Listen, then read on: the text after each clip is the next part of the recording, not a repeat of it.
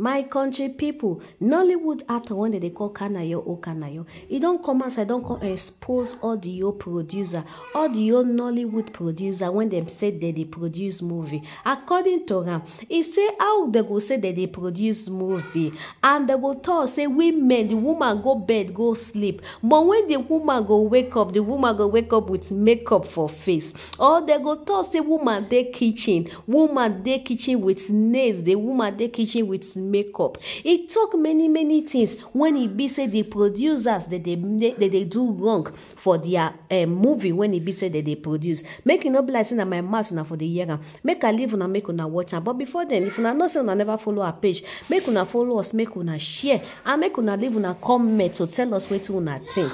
I go see una for our next video. Bye. Ready. Hello friends.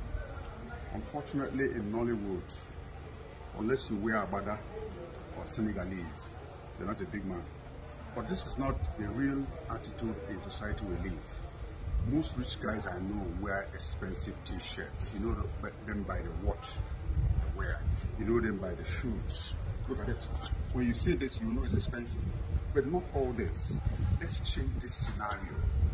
Most times, some of the producers don't align with those who are doing costumes because they think unless the guy is dressed in an abada, he's not a big man. How can you say a man who brings 200 million out should be wearing this? It's a wrong picture Nollywood is focusing on, and that's not good. I need to make this video so that it goes to people today. We are selling some wrong products. Let's cut down on this idea of painting every big man as must wear Abada, must wear Senegalese. That's not the right picture. Big men dress simply and most times very expensive.